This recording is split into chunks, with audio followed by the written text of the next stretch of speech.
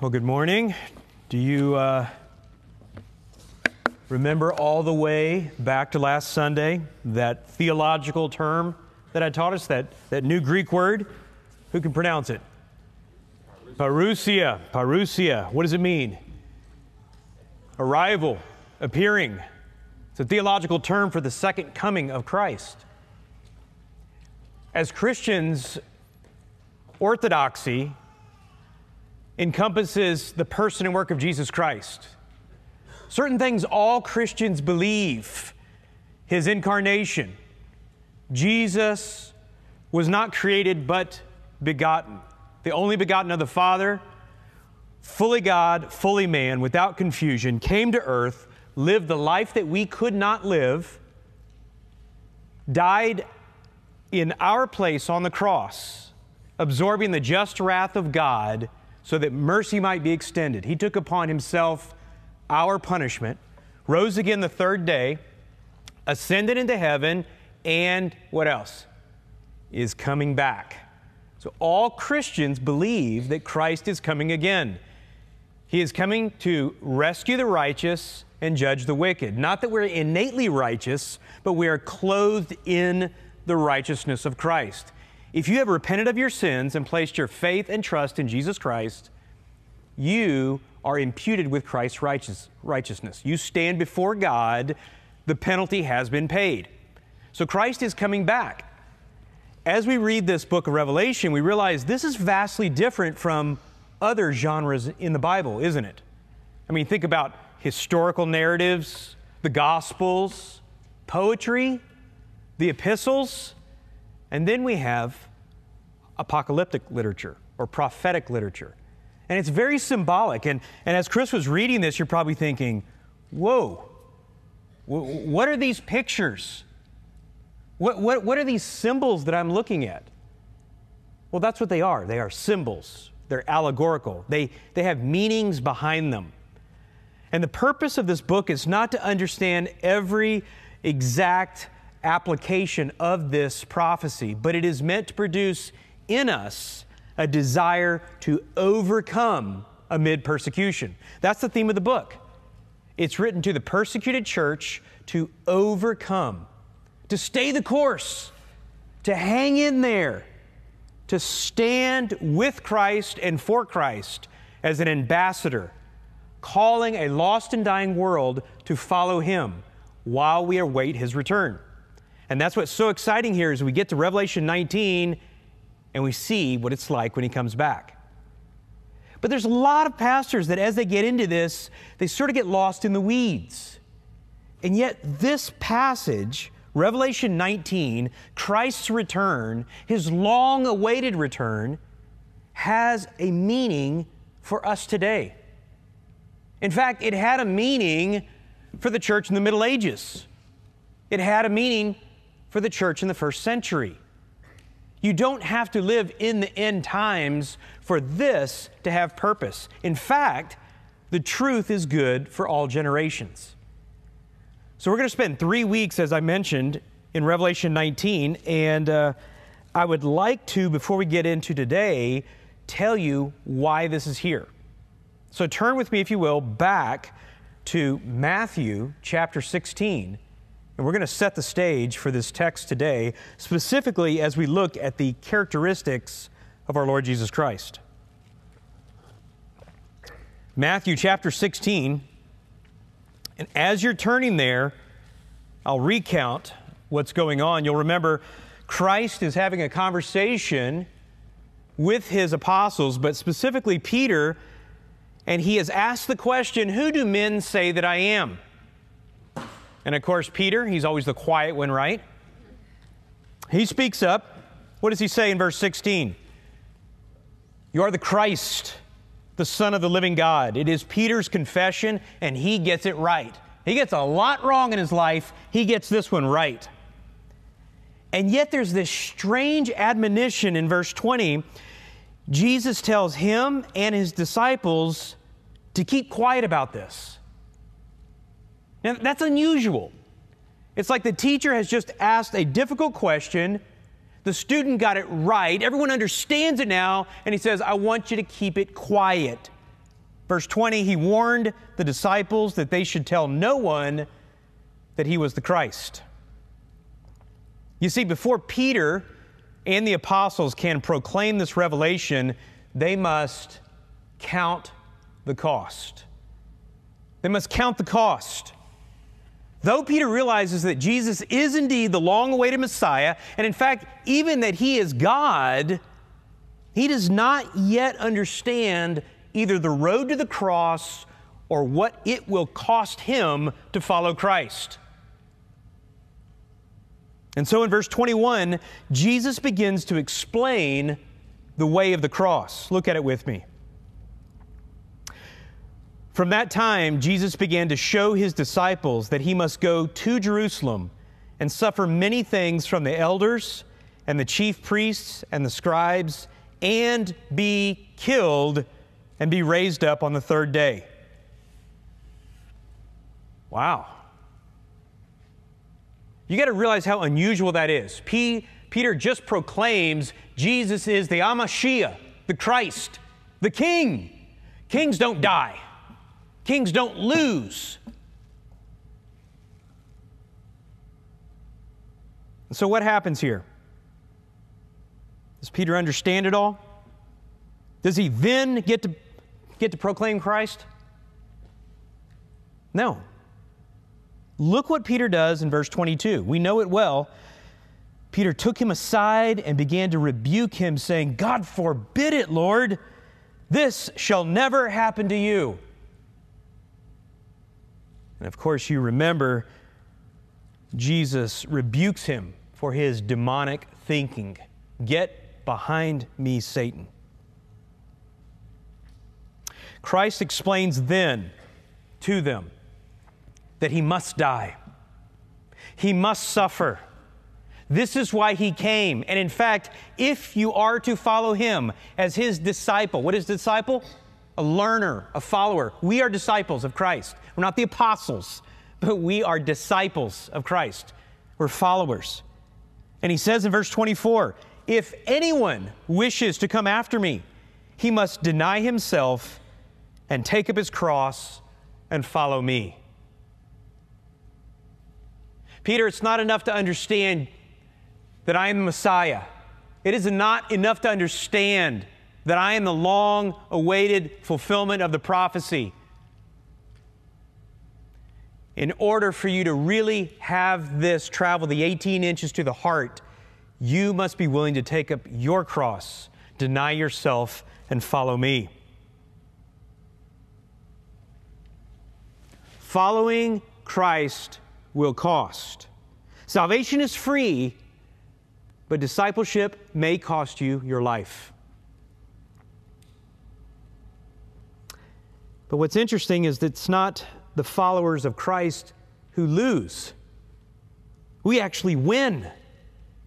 Look at verse 25. "For whoever wishes to save his life will lose it, but whoever loses his life for my sake will find it." So now put yourself in the sandals of the disciples.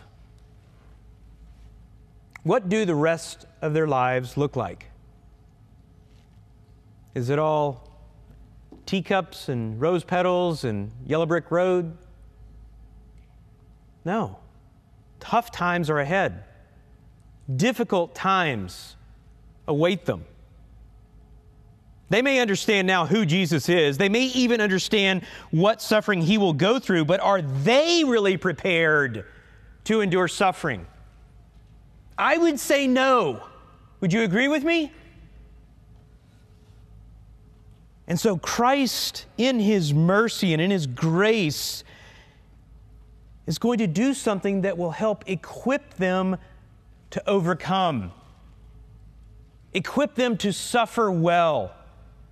Give them the help they need so that when they are in the vice, they will endure. They will bear up under. He's going to give them a glimpse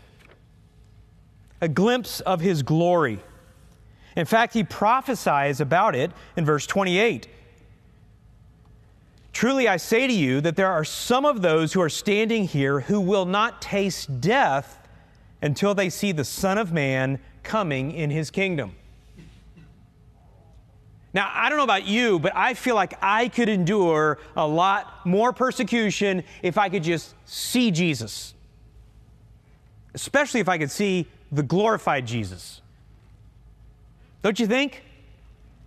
If I knew that I really, really saw Him, that when times got tough, it's like, I know He's real, I know He's promised that He's coming back, and I saw Him, I can endure. Don't you think? Well, watch what Matthew does in the very next verse. Remember, there's no chapter breaks until the Middle Ages. Verse 1, 6 days later, Jesus took with Him Peter and James and John his brother, and led them up into a high mountain by themselves. And He was, what? Transfigured before them. And His face shone like the sun, and His garments became as white as light. Jesus peeled back His flesh, as it were, and gave them a glimpse of His glory. Can you imagine? Can you imagine? Do you think that made a difference later on in life? Do you think Peter, James, and John thought about this when they were enduring persecution? I bet they did. I'm confident they did. So much so, watch this, turn all the way over to 2 Peter. We're going to get to Revelation. Hang with me. 2 Peter chapter 1, and look at verse 13. Almost to the end of the New Testament there.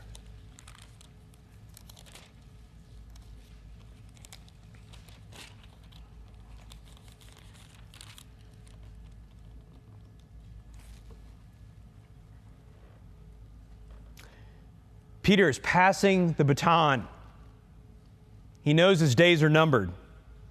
Verse 13, I consider it right, as long as I am in this earthly dwelling, to stir you up by way of reminder, knowing that the laying aside of my earthly dwelling is imminent, as also our Lord Jesus Christ has made clear to me. And I will also be diligent that at any time after my departure, you will be able to call these things to mind.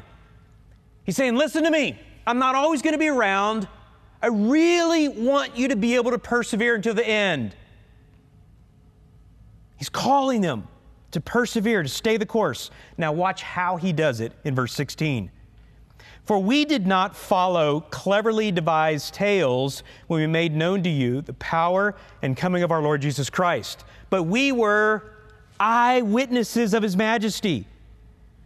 For when He received honor and glory from God the Father, such an utterance as this was made to Him by the majestic glory. This is my beloved Son, with whom I am well pleased. And we ourselves heard this utterance made from heaven when we were with Him on the holy mountain. I was there. I saw it. I'm reminding you that this glimpse that I have seen has carried me through. But you know what? As great as that is, look at the next verse. So we have the prophetic word made more sure, to which you will do well to pay attention, to a lamp shining in a dark place until the day dawns and the morning star arises in your heart. The Word of God is true. I'm about to depart this earth. Peter was martyred. Tradition says he was hung on a cross upside down because he did not feel worthy to die in the same manner as his master. He wants these folks, these believers, to stay the course. He's reminding them of the glimpse of the glory, and they have even more than that, the Word, which God's Word never fails. Do you think it made a difference? I do.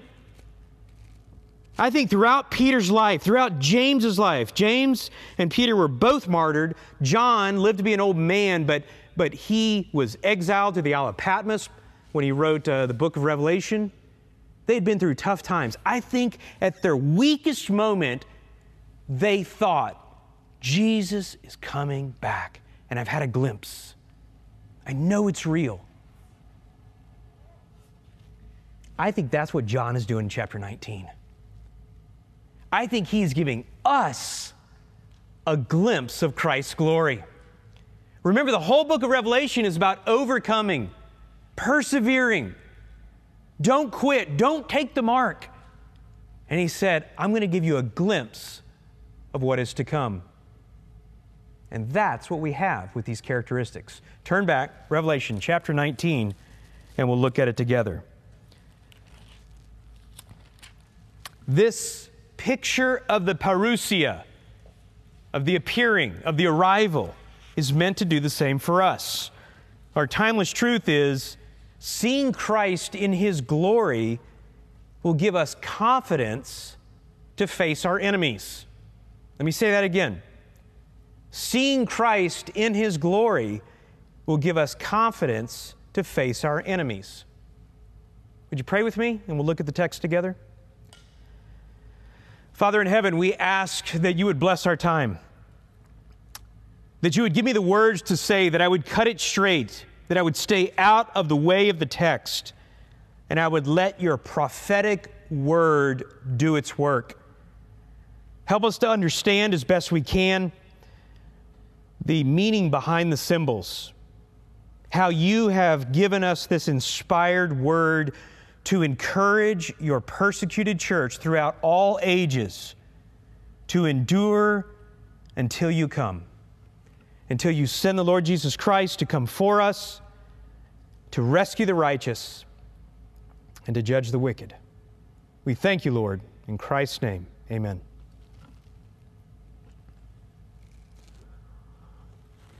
Well, last week, just briefly, I took selected scriptures throughout the New Testament so that we could round out the second coming. What we see in Revelation 19 is primarily Christ coming and judging the wicked. He is fulfilling the prayers of the martyrs who cried out under the altar, "How long, O Lord? How long are you going to let this go on? How long before you vindicate us?" Well, that day has come, and there will be hell to pay, literally. But what we saw last week was the rescuing the righteous part. And we took selected passages, the Olivet Discourse, 1st and 2nd Thessalonians, and other passages, and we looked at how Christ will rescue or snatch up His church when He returns. The world awakes to the blast of a trumpet, the booming voice of an archangel. The heavens split, revealing a heavenly army and an entourage led by a warrior king, a Parousia, an arrival. In the same way, in the ancient days, an emperor or a general would come into town, and the entire town would come out to greet him. And he would be on a white horse, and there would be celebrations and confirmation that this victory is real. This is what we see. On earth, the armies of the world have gathered against Jerusalem, and now they turn their ire towards a divine foe, towards Jesus Christ. As we focus this week on verses 11 through 16, we're going to see 12 characteristics of our glorified Christ. We're going to get a glimpse of His glory so that we will endure, so that we'll overcome. But a lot of us look at this and we're a little confused because this doesn't look like the Jesus we see in the Gospels. In fact, it seems a little contradictory. But we must understand there are not two Jesuses. That He came for the first time to atone for our sin, and He's coming back as a conquering king. But He is one and the same. Mercy and justice are not at odds. They are not contradictory. Mercy and justice are complementary. In fact, with a holy God, justice must be satisfied in order for mercy to be extended. And those who refuse mercy will have justice satisfied. Does that make sense? Let's think about Jesus' first advent. What do we know about it? Well, the son of a carpenter, who was a carpenter himself, or perhaps better might be understood as a stonemason. There's not many trees in Palestine. But he was a man who at about the age of 30 started his ministry. And we see him do everything from giving sight to the blind, causing the lame to walk, weeping with those who weep, rebuking the storm, changing the weather, raising Lazarus from the dead, clearing the temple with a whip, defeating one of the most powerful created beings, Satan, with just words. I would say if there ever was a Renaissance man, Jesus was it. The consummate shepherd, tender with his own, and yet truly a man's man. He was comfortable with commercial fishermen, tax collectors, revolutionaries, and yet he could run circles around PhDs. And if the real measure of a man is one who keeps his word and protects the neediest of us all while defeating the evildoers, well, that's Jesus, isn't it? And so as we look at these verses, let's think about it like Peter, James, and John did with the Transfiguration. Let's look beyond what we think we see into what He really is, His majesty, His glory, His power. He is ruler of all. We see phrases like the King of Kings, the Lord of Lords. He is not only the Redeemer, but He is the Creator. Let's jump in. What's the first description we see there? He's on a white horse. In the ancient times, emperors rode a white horse as a symbol of their victory. This is not some Tennessee walking horse or a Pasofino. This is a war horse. This is a horse that is massive, large, bright white, symbolizing that the conquest has been won. You know, I love history, and my favorite guy to study in history is George Washington. Washington rode a horse called Nelson. It was a chestnut. He also rode Blueskin during the Revolutionary War. He liked Nelson because Nelson could handle the cannon shot, and it didn't bother him so much. They called him, he said he was a chestnut with a bit of a white front and white hooves. But it wasn't until he was president that he regularly rode a white horse. In fact, he owned 2 chargers, Prescott and Jackson. His grandson would later describe Prescott as a fine parade horse, purely white and 16 hands high. That's a big horse. Did you catch that? A parade horse. George Washington was no longer a general, he was president. The battle had been won.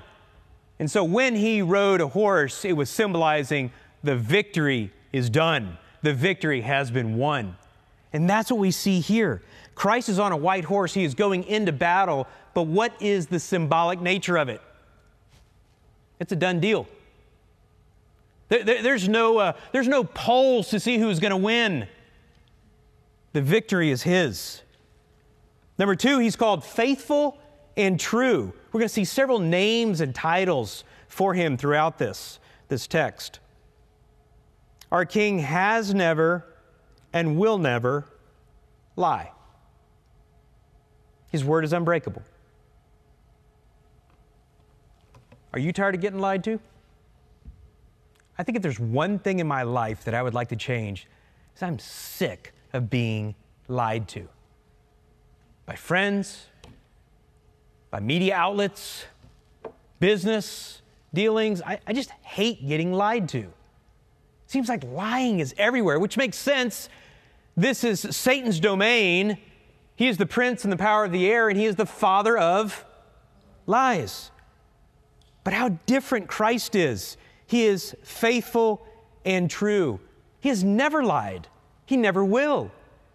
He's made promises that He will keep. And what is that promise? I promise that I'm going to go prepare a place for you. And now it's time to call that promise in. He's coming back. He's going to pay it. I think King David gives us this connection in Psalm 96. You don't need to turn there, but let me read it to you. before the Lord, for he is coming to judge the earth. He will judge the world in righteousness and the peoples in his faithfulness.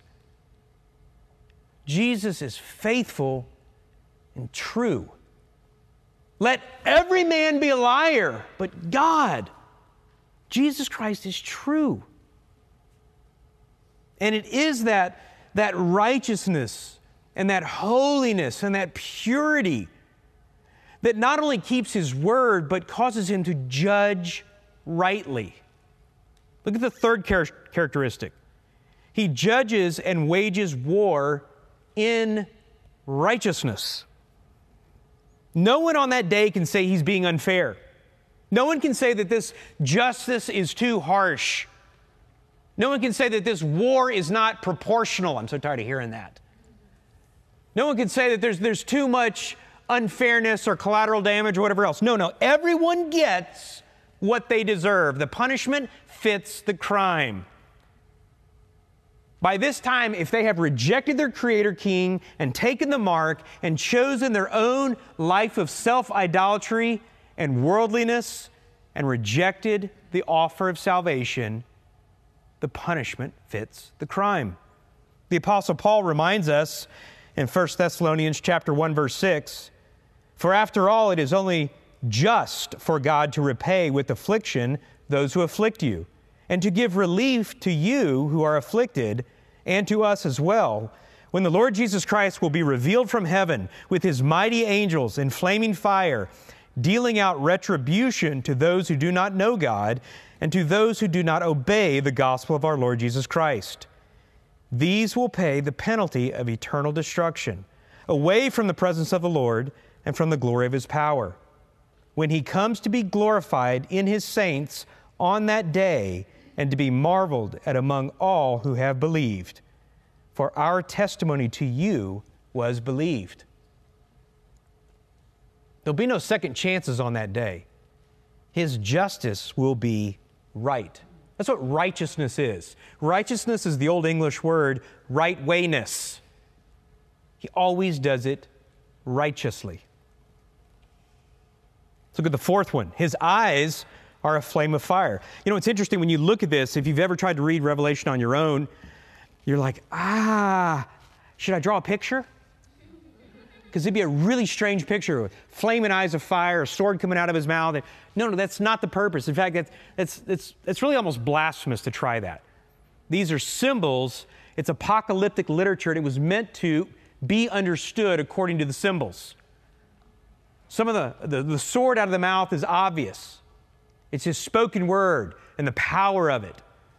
Some of the other ones here we don't necessarily understand, but we need to go back and see what the Bible has said about this before. And when you see what the Bible says and how it's been used there, then it makes sense. So when it says here, his eyes are a flame of fire, well, it makes sense when you understand Hebrews 4:13. "And there is no creature hidden from his sight, but all things are open and laid bare to the eyes of him with whom we have to do." Jesus knows rightly. He sees through every facade. His eyes are a flame of fire. It means he knows what's in the hearts of men. He is omniscient. What does omniscient mean? He knows everything. Here's a difficult one. On his head are many diadems or crowns. Now we know this, right, from the hymn, "Crown him with many crowns." So we kind of have a sense that that's not unusual, but we kind of can't imagine. Is he wearing 3 or 4 or 5 crowns at a time? No. If you understood this living in a monarchy in the ancient Near East, you would understand that when a king is referred to as having many crowns, that means he holds authority and dominion over multiple nations. Well, the King of Kings and the Lord of Lords holds dominion over all nations.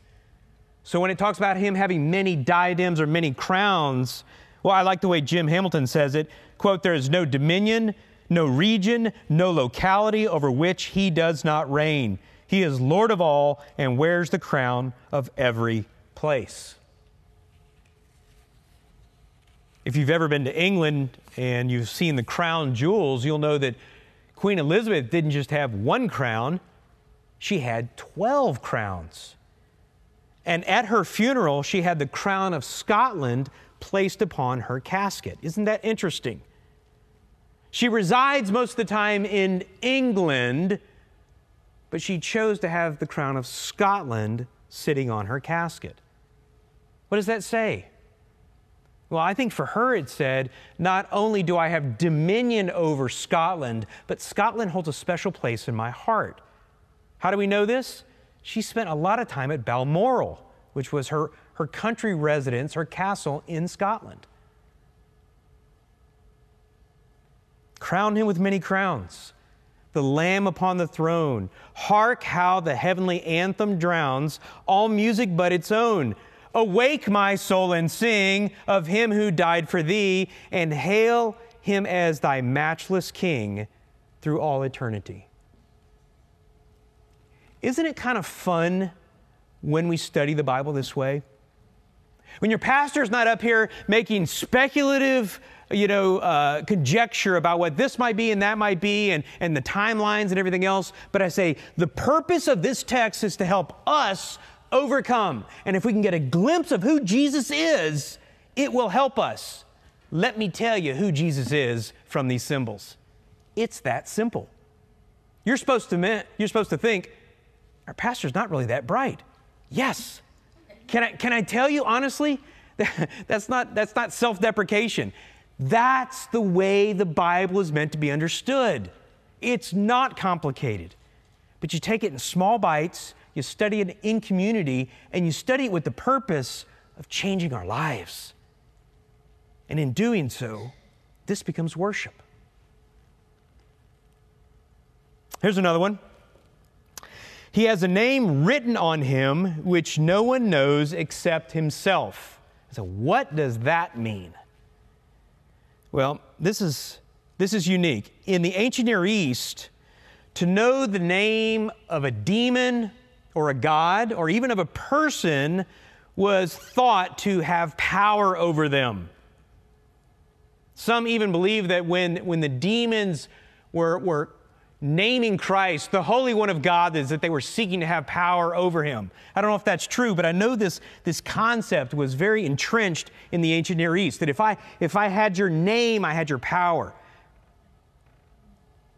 So therefore, many demons and gods would have secret names. What's being conveyed here is not that Jesus has this secret name because he's afraid of someone having power over him, but it's conveying this. There is no one, there is nothing that is more powerful. This is a divinity phrase. It focuses on his ontology. It's like saying Jesus has a name that is above all other names. No one comes close to having power over him. He is the creator. We are the creation. How do we know this? Hebrews chapter 1, verse 2. In these last days he has spoken to us in his Son, whom he appointed heir of all things, through whom he also made the world.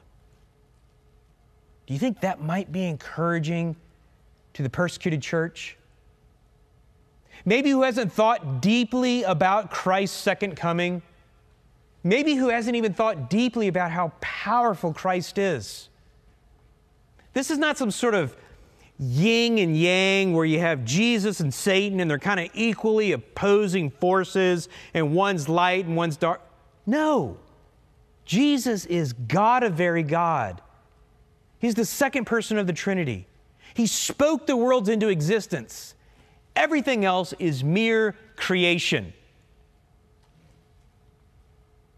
Let's continue. Number 7. He's wearing a robe dipped in blood.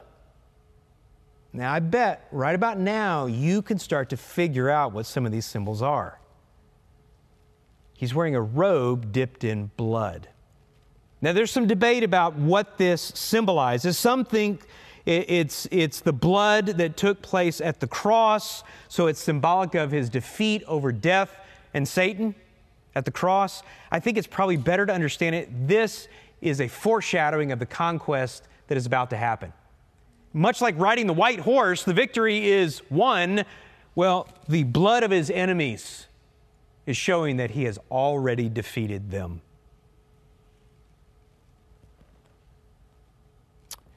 Look at Revelation 19:15. He treads the winepress of the fierce wrath of God. We talked about that earlier. There's this picture of the crushing of the grapes, which is in fact the blood. We're going to hit that in just a minute. But what happens when you crush grapes? Do your clothes stay clean? No. From the hem upward, they're going to get red. It's a picture of the treading of the enemies by the wrath of God. The battle is won. Number 8, his name is called the Word of God. So we see another name, another title there. Now, who's writing this? John. First verse, Gospel John. What is it? In the beginning was the Word. The Word was with God, and the Word was God. He was in the beginning with God, and all things came into being through Him. And apart from Him, nothing came into being that has come into being. In Him was life, and the life was the light of men. You might write down, Jesus is the very personification of the Word of God, which will never fail. Number 9, He has a sharp sword coming from His mouth so that He may strike down the nations. First part of verse 15, from His mouth comes a sharp sword. I'm going to hold off on getting into Armageddon until next week, but He literally defeats His enemies with a word. He never has to take the sword out of its sheath. He never has to swing it. He never has to actually do anything to defeat Satan, the beast, the false prophet, and the armies that have arrayed against him. All he has to do is speak, and the battle is over. And we've seen this imagery before, haven't we? When we first started in the book of Revelation, chapter 1, verse 16.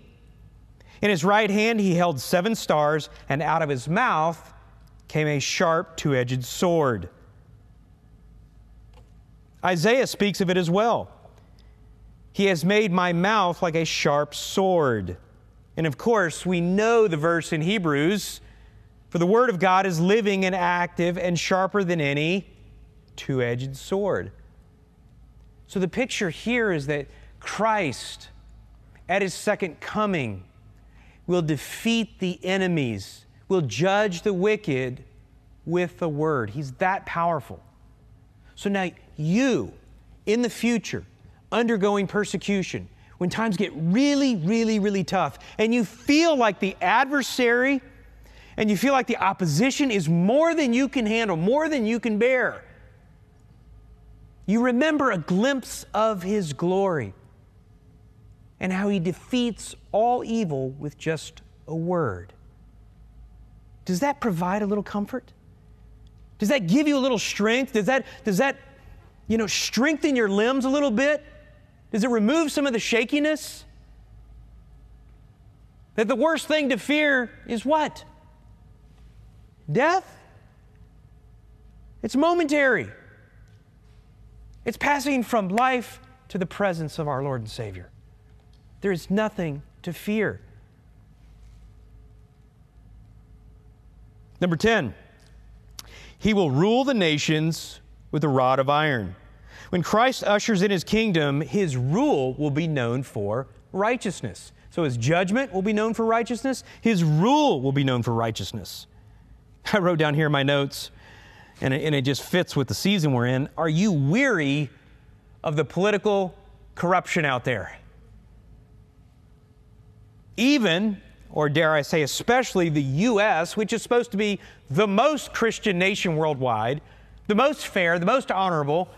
I'm getting kind of sick and tired of the backroom deals. I'm getting tired of the corruption. I'm getting tired of the way the legal system is good for one and not another. I'm getting tired of getting lied to on the TV about decisions that have been made, and people are acting like they're surprised. There's no righteousness in the rule. I remember I used to travel to Europe a lot, and it really irritated me the way Europeans are so ambivalent and almost agnostic about their government and political system. It's almost like they don't care. As long as I have my little flat, my little garden, and my little moped, and I get to go have my cappuccino here, and I get to do this, then I'm fine, and everything up there, all the government, it's all corrupt. And it used to really irritate me, like, don't you have passion for righteousness? Don't you want to see your country do well? I know the history of your country probably better than you do. You came from greatness. And they were just sarcastic about it. And now I kind of understand. Now I kind of feel the same way. There's so much corruption.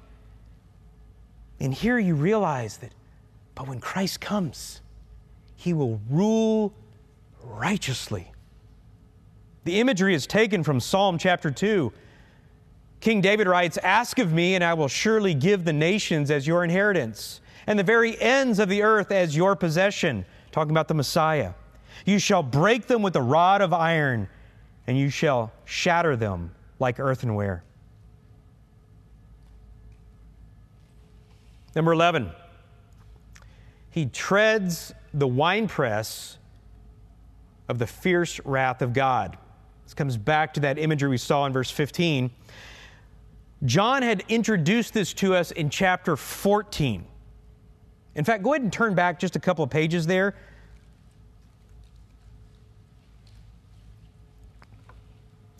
Chapter 14, verse 19, we see this imagery.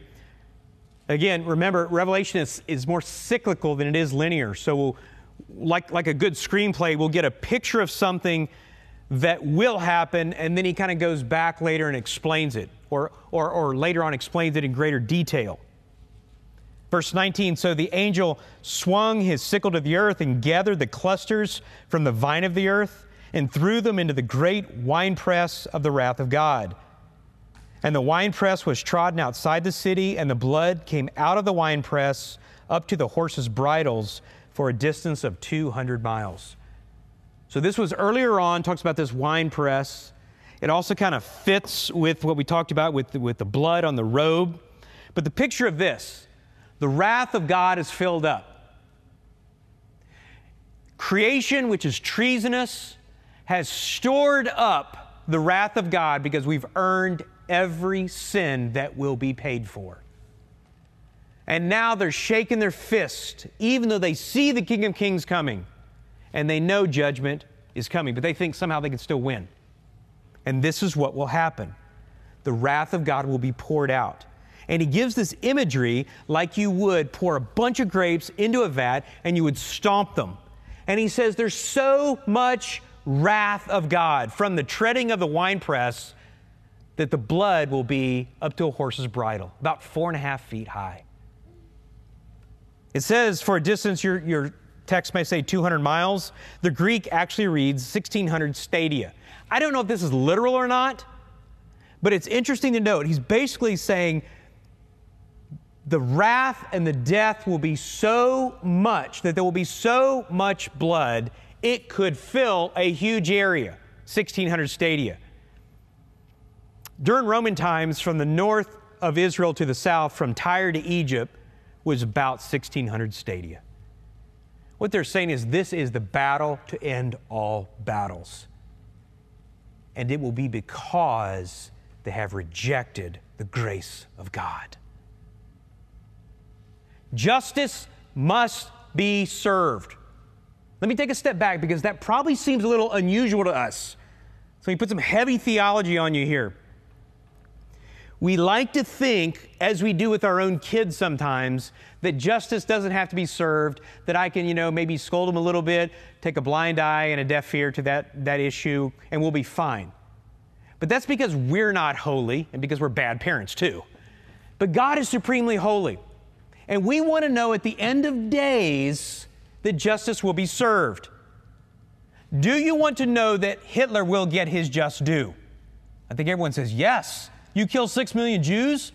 Do you want God just saying, sorry, yeah, you probably shouldn't have done that. Go on your way. No, justice must be served. Why? Because of the veracity of Hitler? No, he was a terrible person. Because of the sin of Hitler? Well, yes, but not as much. Because of the character of God. Because God is supremely holy. That in order for him to be righteous, justice, he must punish sin. Otherwise, he's a respecter of persons. You've heard me say it dozens of times. This is why Islam is so bad besides being untrue. Allah is a respecter of persons. If you die and stand before Allah, you have no guarantee that you will get into paradise. A good Muslim will say, well, I hope he weighs my good works over my bad works. Well, then, what does that say about Allah? In fact, if you read the Quran rightly, it depends on the mood of Allah. He's no more than a Greek god. He's not righteous, because if he was righteous, he would punish sin. God Almighty has punished sin on the back of his own Son so that mercy would be extended and grace would be extended. Therefore, we can stand before him and say, someone says, why should I let you into heaven? It's because the man on the cross paid my penalty. That's how come. There's no reason in and of myself or who I am. I've done nothing good. In fact, everything I did good prior to coming to Christ was for my own selfish reasons. And so this seems harsh or heavy to us, but you must understand they have rejected what the benevolent Creator has offered. We were treasonous. He created us for worship. We rejected him. He went the full extra step and provided a way when we could be in fellowship with him, sacrificing his own Son. And they said, heck no. And so you know what they're getting? They're getting their paycheck. They're getting the paycheck that they earned. They're getting what they deserve. Who can say that's not fair? Number 12, you can just feel it crescendoing. On his robe and on his thigh, he has a name written, King of Kings and Lord of Lords. We see the same thing in verse 16 there. I can't read this. I mentioned a few weeks ago, I can't read this without thinking of the Hallelujah chorus. I love Handel's Messiah. Love to go hear Handel's Messiah. And I love the Hallelujah chorus. You know it. You've heard it. It's right out of this text. King of Kings forever and ever. Hallelujah, hallelujah. And it goes on and on. It just keeps going. And Lord of Lords. And the same thing. And he shall reign, what? Forever and ever. I want you to think about how this book opens. Chapter 1, verse 5. John's writing, and from Jesus Christ, the faithful witness, the firstborn of the dead, and the rulers of the kings of the earth. But you know what verse really comes to mind? When you say King of Kings and Lord of Lords, something that I don't often connect, what did Christ say right before he ascended into heaven? What did Christ tell his disciples? The Great Commission. And how does the Great Commission start out? All authority. All authority has been given to me in heaven and on earth. There is no one higher. You will bow the knee now, or you will bow the knee later. Now, let me pull all this together.